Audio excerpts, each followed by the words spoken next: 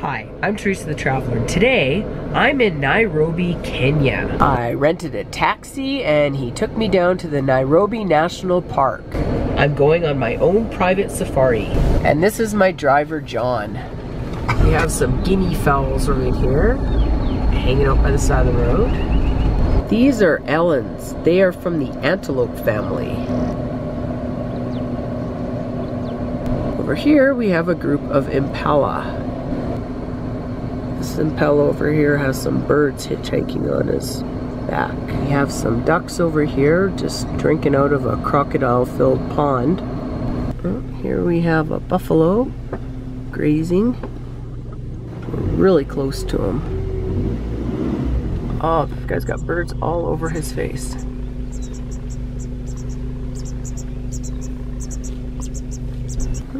Right here we've got some impalas. A little grazing.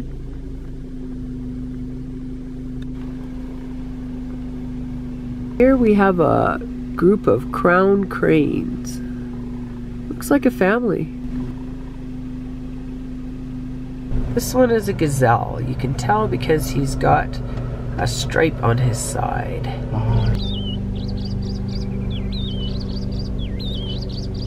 It is illegal to kill elephants in Kenya, and it is also illegal to be in possession of any ivory, any elephant-made item, period. We've had our first rhino sighting.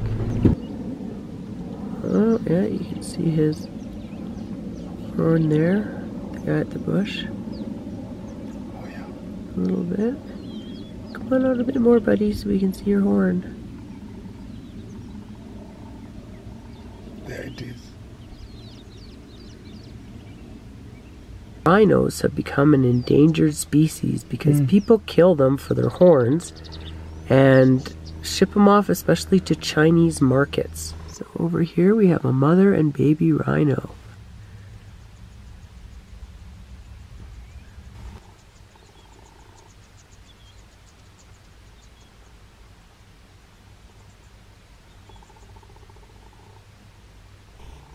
Over here we got a couple monkeys.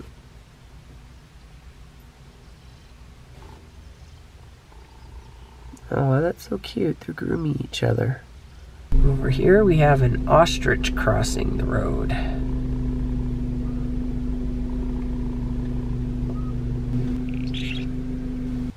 We have a nice giraffe right here, just having a bite to eat.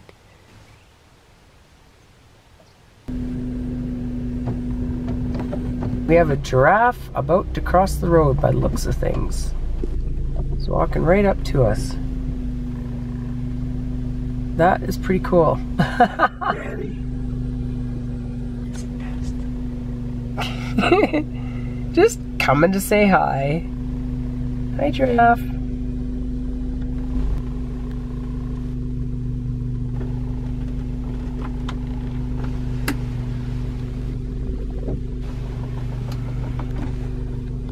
Come. Here, giraffe. Ahead of us, we've got a bunch of zebras in the middle of the road.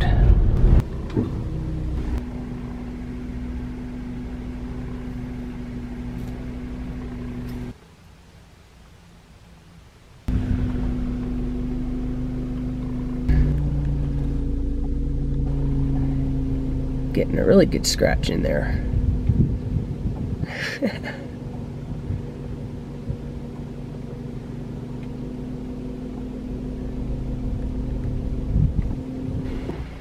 Oh, there are lots of zebras here over by the water. Right over here, we've got 5 of them. Looks like they're coming down for a drink.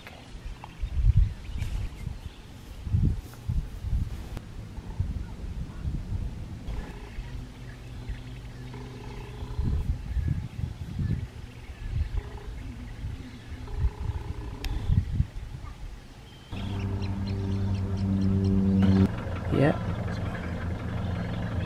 Alright, crocodile's moving. What's he gonna do?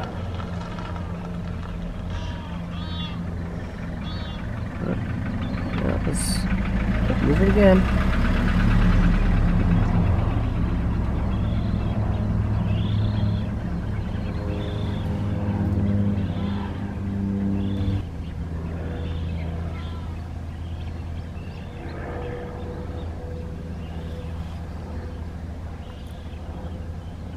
So this is the site where they burnt a whole bunch of ivory. We have a sign here and it says, in a period spanning only 20 years, poachers gangs traversed Kenya's rangelands and forests, slaughtering rhino and elephant almost to the brink of extinction. Elephant numbers would decline from a high of 130,000 in 1973 to 16,000 in 1989. An insatiable demand for ivory fueled this slaughter, with a kilo going for as much as $13 US. In 1989, poachers were killing an estimated 1,000 elephants a month. It was time to put their foot down. The Wildlife Department's ammunition store at the time was full with 2,000 tusks meant for sale, with bids stretching up to $3.2 US million. And that's when Dr. Richard Leakey, KWS director, suggested that it all be torched in symbolic outrage at the international trade in ivory. Then there was the question, would the ivory burn? It was made up of hard dentine and enamel. And more significantly, would the government of Kenya agree to the burning? Luckily, the idea received the support of the President Moi, and it turned out that the ivory would burn fiercely if doused in petroleum. So on the morning of the 18th of July, 1989, Kenya's head of state led his country in making a statement of global concern that Kenya would no longer allow the slaughter of its elephants to satisfy market demand for ivory. On this very spot, he faced a pile of ivory worth an estimated $1 million US and lit a bonfire that was broadcast by television stations across the world. Here's a picture of when it was burning, and that's all that's left of it now. This monument commemorates the burning of 12 tons of ivory by the president on July 18th, 1989. Here's a close-up of the pile of ash. You're not allowed to take any pieces home because this is a monument to all those poor animals that were killed. And that concludes our tour of the park.